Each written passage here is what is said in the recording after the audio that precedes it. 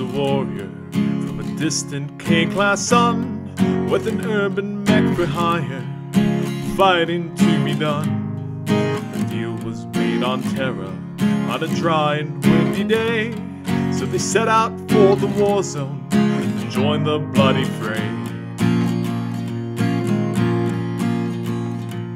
65 to 80 in the third succession war, with the fingers on the trigger, knee deep in the gore.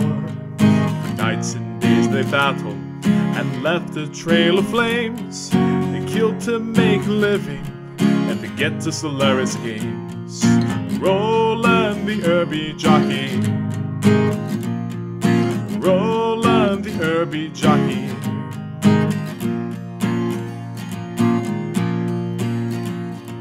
The houses bid to hire him, Capellans and the rest, for of all the Urbie jockeys, Roland was the best.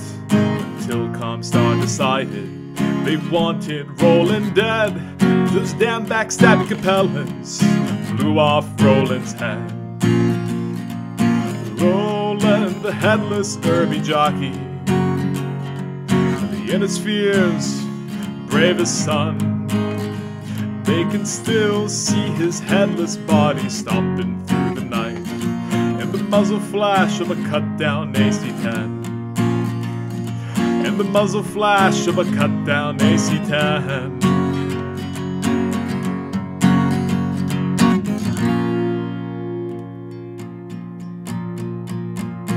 Roland searched the systems for that Comstar honoree. He found him in Canopus, in line at the HPG. Roland fired his jump jets and he didn't make a sound.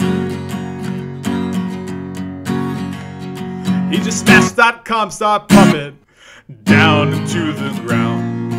Roland the headless Urbie pilot, Roland the headless Urbie pilot, Roland the headless Urbie pilot, Roland the headless Urbie pilot.